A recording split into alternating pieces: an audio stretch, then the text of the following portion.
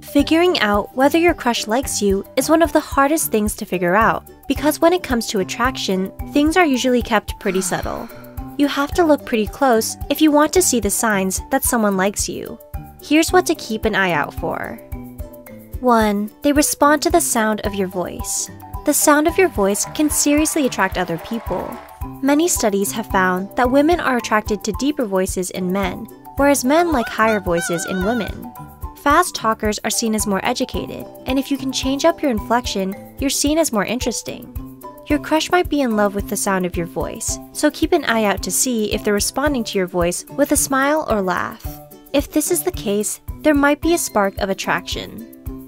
2. They play hard to get. The rumors are true.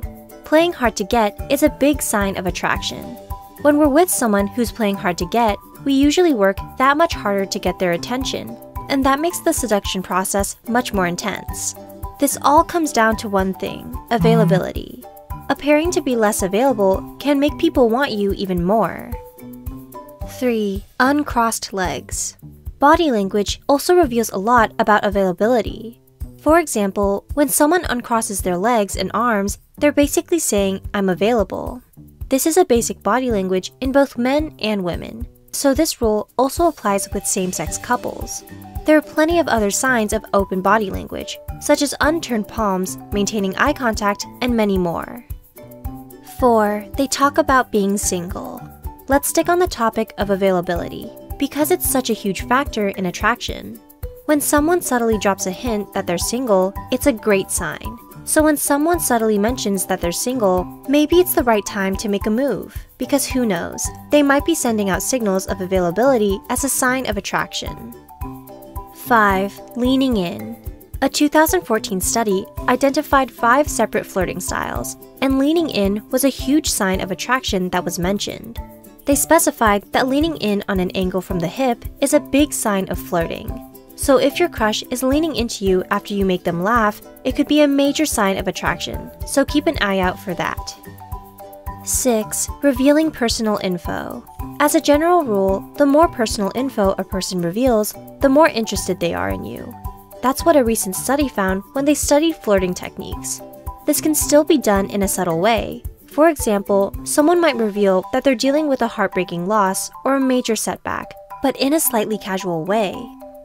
7. Teasing. In that same study, the researchers also studied the signs of flirting that might arise during conversation, and teasing was a big part of that. They specified that teasing consisted of making fun of another person in a lighthearted way. We're guessing that a lot of our viewers have probably experienced teasing in their own flirting experiences. But remember, keep teasing lighthearted and fun. Never make fun of someone for things they're insecure about, no matter how much you're crushing on them. 8. Eye pupils and dilation are linked with arousal. We all know that eyes are the windows to the soul, but if you stare deep enough into your crush's eyes, you might just get a clue as to whether they're into you. Studies have shown that when people become aroused, their pupils actually dilate. This is actually a pretty good sign of sexual orientation as well.